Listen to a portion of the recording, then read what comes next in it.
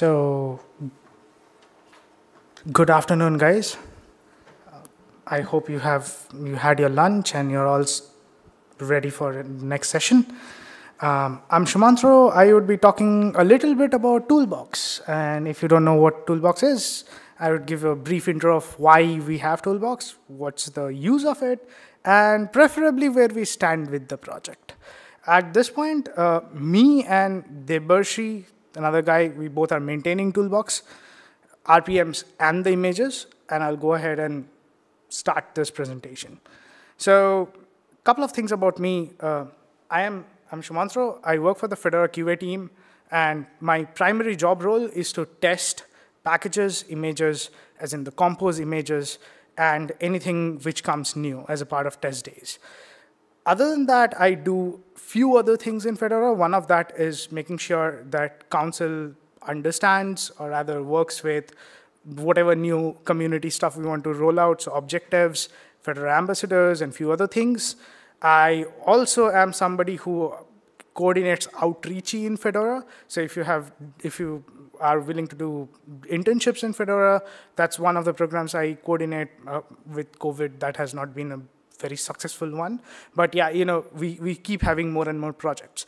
So if you are someone who is having, who wants to have projects, initiatives, or very small bite-sized tasks you want to accomplish, reach out to me. I coordinate internships as well with GSOC, as in Google, and Outreachy. So I would be able to help out. I usually hang out on Libera chat and a couple of channels that's mentioned there. And that's mostly what we have. So let's get started. First up. So a long time back when we started doing Linux distros, everything was based out of a specific packaging format. So you have the debs and the RPMs. And you would basically package everything in a deb RPM style. The problem is everybody's machine becomes or starts becoming a snowflake problem, which is if you have a machine and you're running Fedora something, Ubuntu something, and you have your own package set or the packages you use, it's very hard for me to debug what's happening in your machine. So if something crashes, it's nearly impossible unless you give me a full traceback of what has broken. It becomes very hard for normal general users to provide us with that much amount of logs every time they file a bug. Hence, most of these bugs that people file are marked as invalid, and they do not contribute much to us solving it, in short. So as a result, it becomes very hard for us to test what these problems are, how this problem started. Other things with when you have RPMs and debs, mostly these are packages, and updates are not really fault tolerant. So if you ever try to upgrade your machine and you run out of space, or your power goes out, or your battery fails, well, that's a whole different issue after that point, right? So historically, we had exactly these problems. And other problem is we had almost no separation between the apps and the operating system itself, which means think about it this way. If you wanted to have the latest version of Firefox or latest version of Darktables on your machine, you would probably have the latest version of operating system. Like if you were to expect Fedora 39 to have X version of Firefox running, and even if that's until that's packaged for F38 specifically, you cannot really have it. That becomes a little challenging because there is no separation between apps, and you have to upgrade your entire production system just to support your apps. And that's a problem that has been there for a really long time. One advancement that we had a few years back was we started having these things called OS tree. Now, all of you who don't know what OS tree is think of it like Git, but for your operating systems. So when a package maintainer or whenever a maintainer commits something, they actually package the entire thing under one hash. And every time you upgrade to that particular hash. So if something is failing, let's imagine a particular hash that we all are sitting in, and there is a very high chance if my Firefox crashes, your Firefox will crash as well. because we are sitting on one simple hash, and which means if I were to fix something and deliver you a fix, it is very easy for me to tell you, okay, that hash works, just upgrade it, and it would just solve your problem. That's a very simple way to detect problems and fix it, or rather try to find a root cause of it without going into what packages changed between last 2 days before the failure started happening on your system and you could actually register. So that started happening with OS3, and OS3 used to maintain a lot of Flatpaks and Podman apps. So all the apps with OS3 were very sandboxed. So technically, since OS3 is immutable, all the things came as a part of either Flatpaks or Podman. So all the client applications were Flatpaks. All server applications were Podman apps, right? And then it used to make life easier for most of the people who used to use OS3, or still use OS3. The only problem with OS3 is there's no DNF, and there is no, it's immutable, so you cannot really modify /user. I mean, you can do a lot of things, but that is not really how OS3 is meant to be used. Now, as a result, one of those things that we started talking about was how can we solve this? So like, for example, if you were a C++ developer or you were a Golang developer, you still need binaries. And those binaries are not in Flatpaks anymore. They are still RPMs, and you would need to install those RPMs. But without DNF, that's not really possible. So the other way that you could go around was installing that onto a container and then pulling that out from something. Problem is, when you use or keep using Podman for multiple things, your commands start getting like one sentence or one paragraph longer, because it sandboxes its own self. And other thing is, when you try to SSH between Podman and Podman and Podman, now that gives you another level problems. As a developer, when you start building apps, you really do not want such things.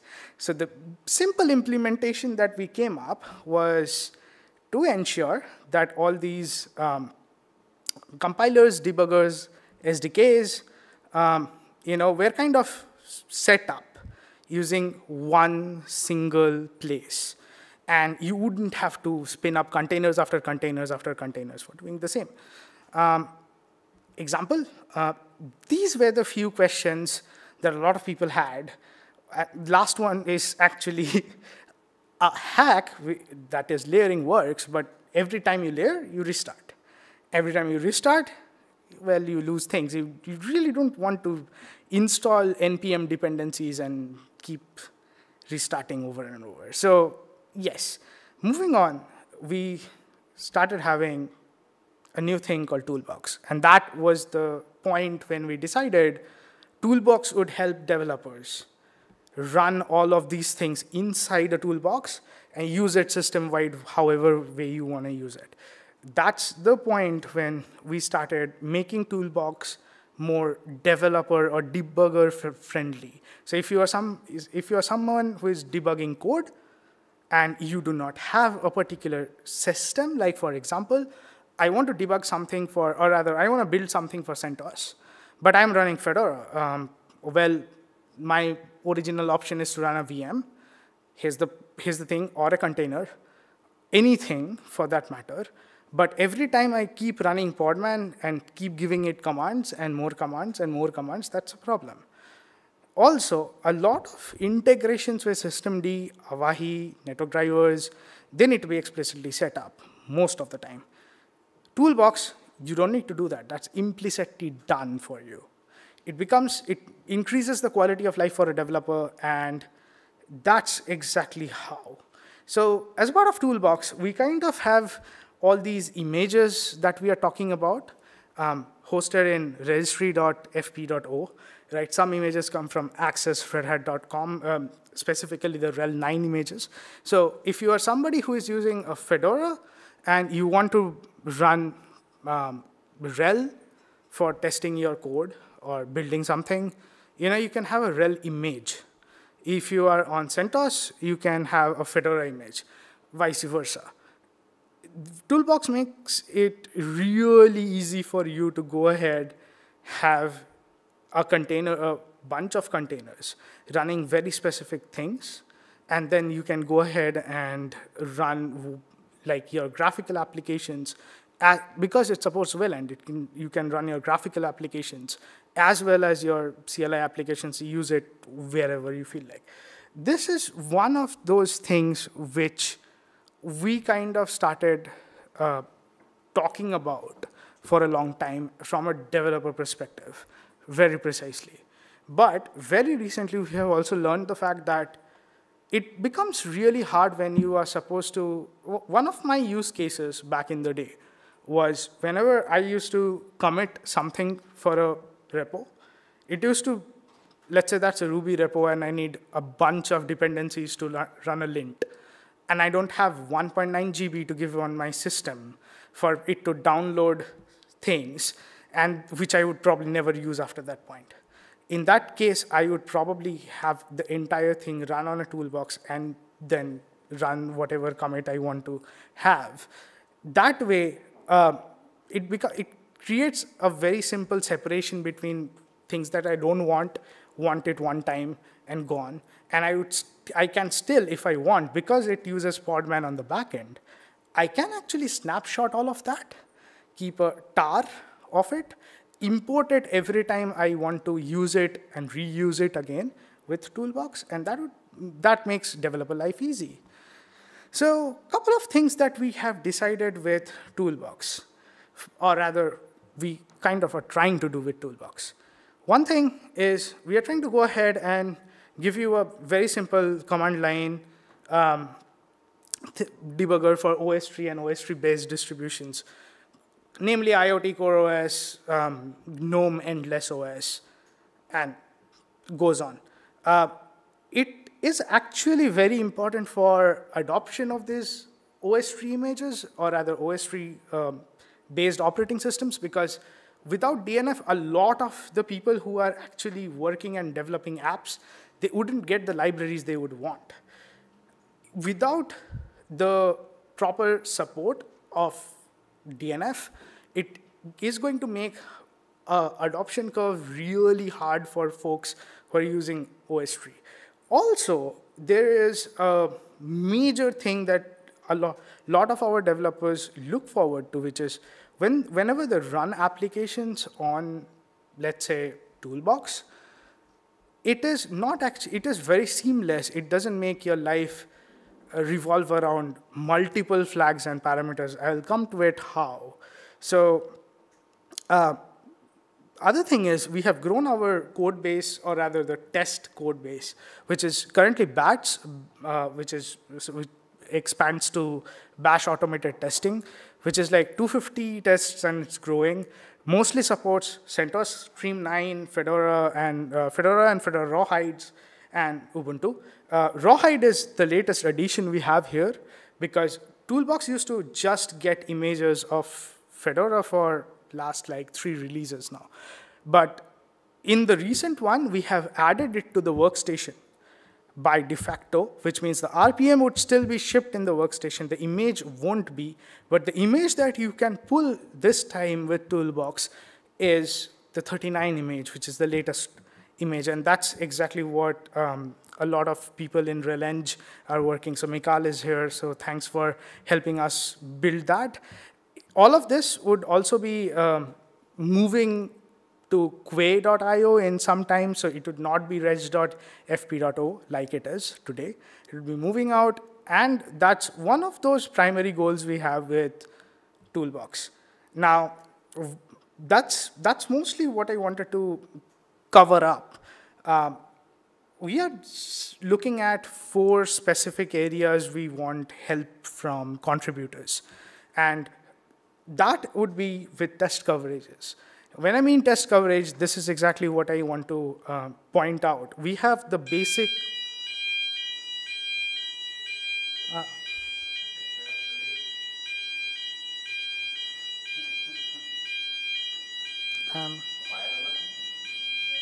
Yeah, that's a fire alarm. Should we go out? Yeah.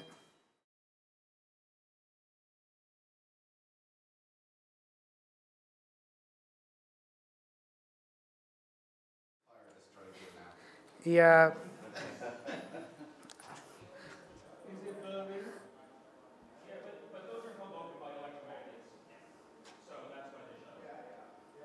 What?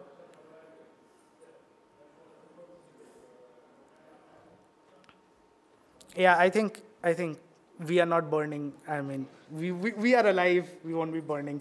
So, uh, yeah, we are looking at actually test coverages. A couple of things on test coverages. We already have the basic test coverage running currently, which is fine, which is not extensive. It is just working and it is enough. But here's, as we go on increasing the number of platforms, which is Arch, and if we move beyond Arch, which is Kali and rest of the things, we do not have batch testing enabled for all those. And we would want contributors to come and help us over there. Other thing is, as we go ahead, add more features to Toolbox, because it still uses Podman on the backend. We can actually do a lot of things with Toolbox, which are currently not being done, mostly because we want to enhance whatever is today, make it of a stable quality before moving on to giving multiple options that Podman can still expose for you, right? So essentially, we want to have those features, but for that, we need contributors who can help us write test cases and manage those, both on the manual side of things and on the automated side of things. OpenQA is one of a good place where we are trying to dump most of these test cases, which would automatically run it for Rawhide, because now it gates Rawhide, so it would be more easier for us to catch something which has changed, which then breaks Toolbox. That is one of the places. We are looking for anybody who is willing to go at their conference and talk about, because Toolbox is a very small piece of software. If you have a conference around you and you want to speak about Toolbox, get in touch with me or Rishi. We would help you with a slide deck which you can use to go ahead and talk about Toolbox in your local developer communities.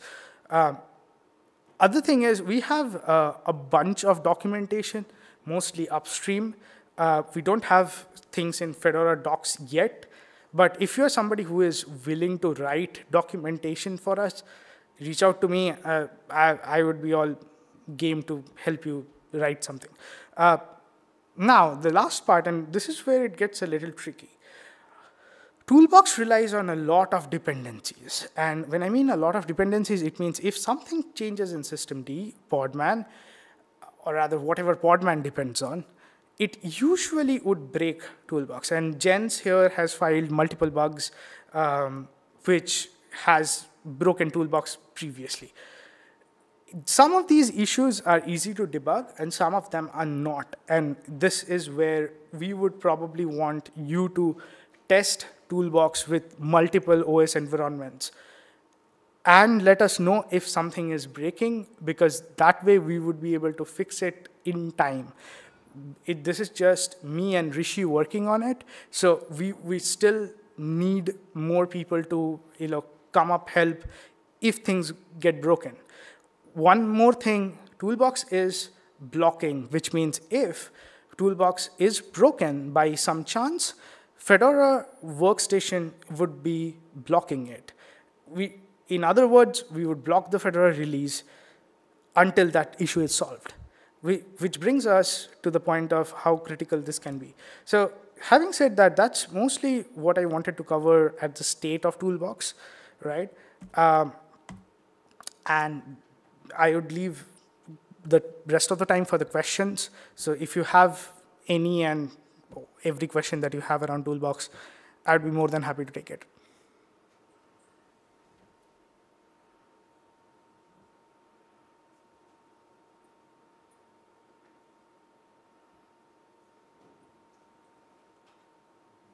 Yep. I'm just wondering how well are these test cases working for you? Are they giving any interesting results? Or?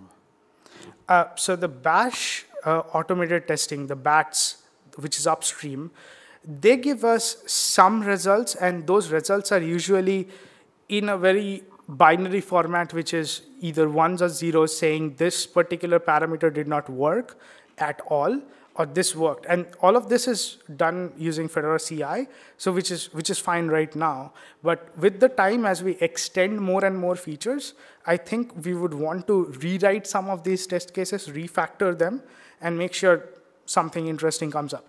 But my concerns with the bugs are not coming from what test cases we have today. It is coming from a concern of if something changes in, let's say, Podman, it is supposed to break us, right? And which intently means that before, before chain sets are filed, me and Rishi will probably have to look through the entire chain set once and see whatever new is coming, and if that depends, or if has a possibility to break Toolbox in some other fashion. Like if there can be a regression on that. And we don't have a blocking policy for it currently, but very soon with the fact that Workstation would be blocking Toolbox, we have to look at bugs well in advance, which might be coming from a new chain set which has not yet been deployed to Fedora, but when done, that will break Toolbox for sure.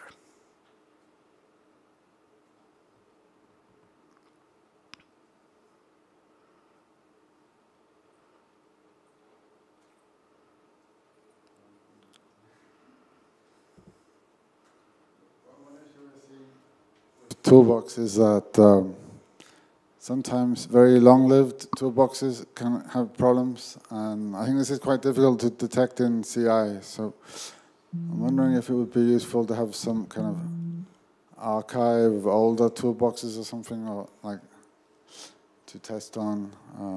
Yeah, it's a slightly tricky problem, but. I couldn't get your question. Like, well, the problem is that sometimes over time toolboxes stop working because of changes. So you can't detect that in CI easily. So I'm saying to have some archive of older images to older container. To test these things. Yes. So that's actually a very, very nice observation. So the one CI that we run, we explicitly put it to Fedora 34. And we test Fedora 34 and see if 34 works. And then on a 34, we test, let's say, the last N+1. So the recent F37s and F38s, and CentOS 9s and RHEL 10s, or RHEL 9s, right? So in that way, we have one point of like understanding if Toolbox works with F34. If F34 works, then everything else works. Usually, if that test case fails, that's usually a direct blocker for us. Like that's one thing that is done by the CI right now. So if you were to look at, I don't know if I can. Let me show it.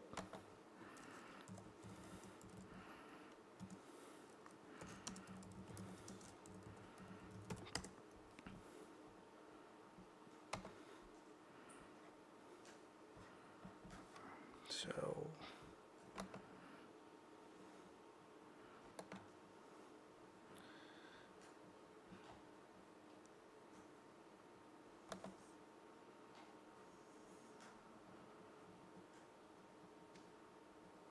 yep. I don't know if this can be. So let me show you something.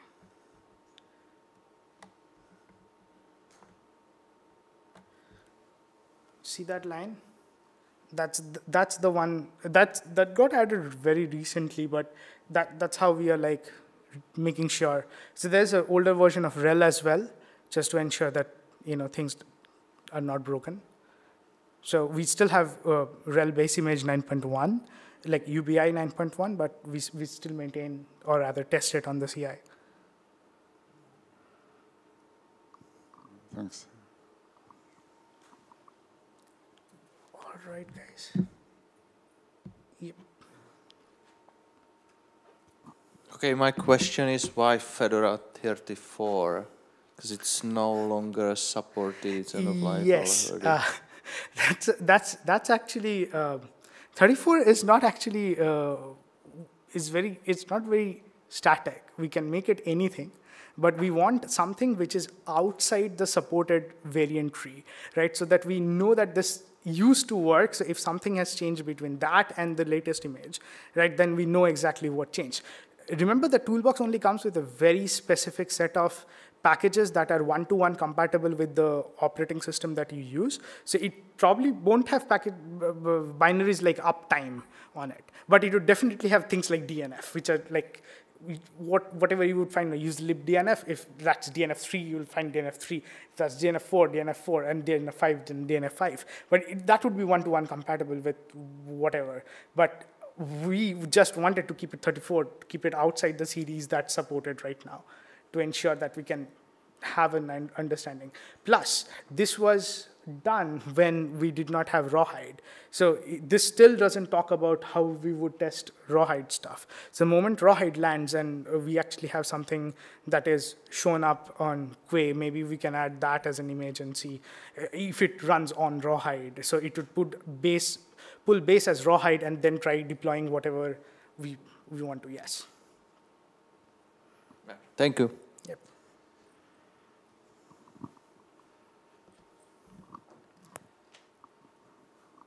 So that's mostly what it is.